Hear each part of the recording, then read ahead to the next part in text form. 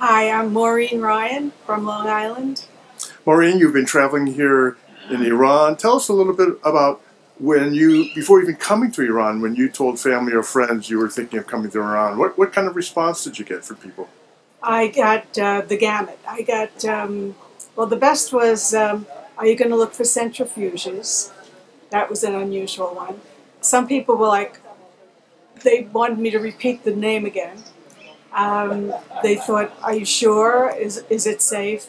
But several people thought, oh, how interesting. There's such a culture, such a history. And then some people got mixed up. The second time they saw me, they said, so you're going to Iraq?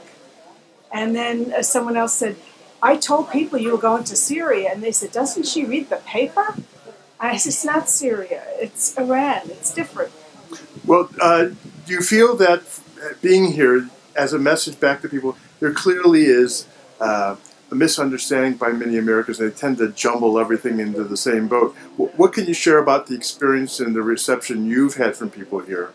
It's stunning to me because I've traveled all over the world. I've been to 100 other countries. I have never seen people so friendly, so sweet, that come up to you. I'm not talking about people in the hotels or in service industry, but just everyday people on the street come up, they smile, they go salam, they're polite, they ask you about, where you're from, and they always welcome you. Have you felt secure while you're here? Any time insecure? I felt very secure. Well, we really appreciate you sharing. I apologize that the itinerary didn't allow time to go inspect the centrifuges, but